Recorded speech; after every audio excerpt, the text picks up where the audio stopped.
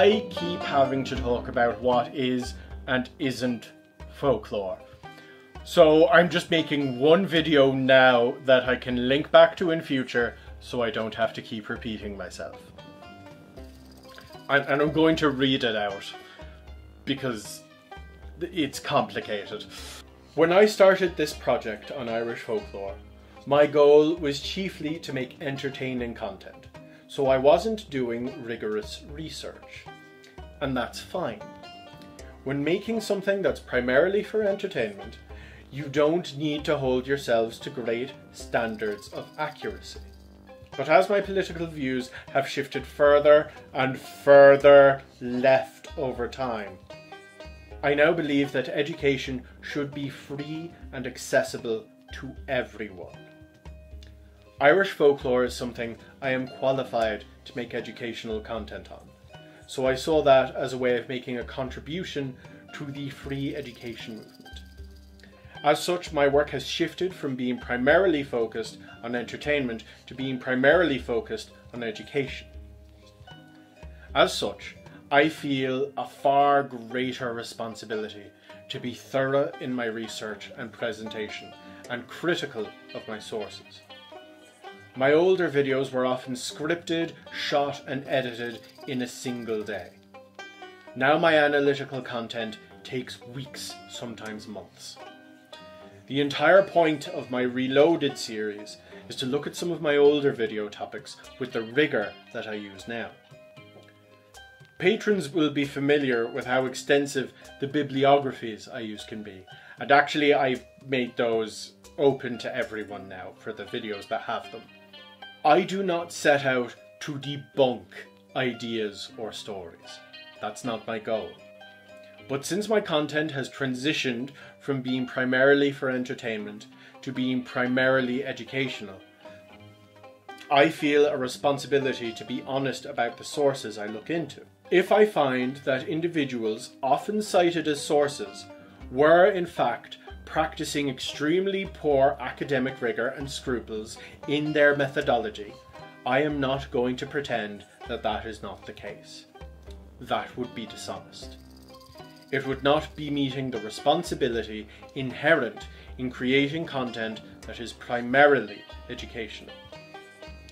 However, to use a recent example, just because the bone whip of the Dullahan, and probably even the name Dullahan itself, are likely embellishments to existing folklore that were created by Thomas Crofton Croker in the 19th century, does not mean that they are not a legitimate part of folklore now in the 21st century.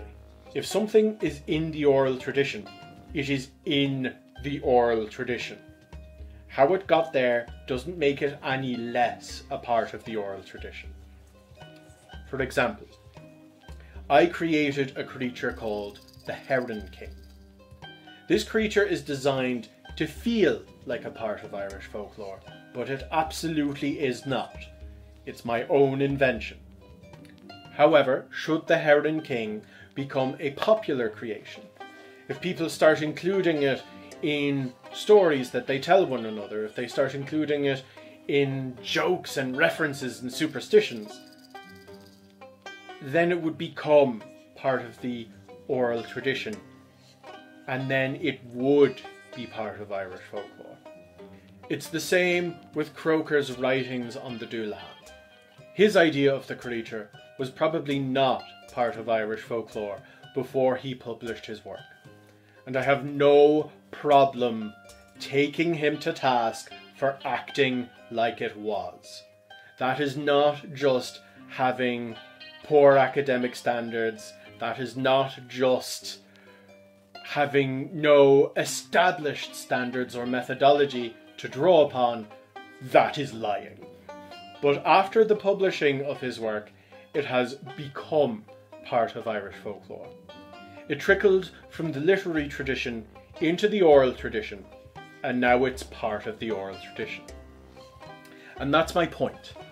From an academic perspective, it's important to be aware of where your information is coming from and whether or not it could be considered to be representative of the oral tradition of the period it came from. At the same time, it's also important to remember that folklore is a living corpus. It is constantly changing and growing.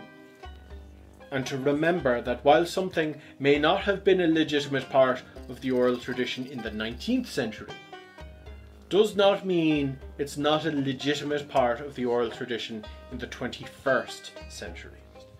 Those are separate statements, and they are not mutually inclusive.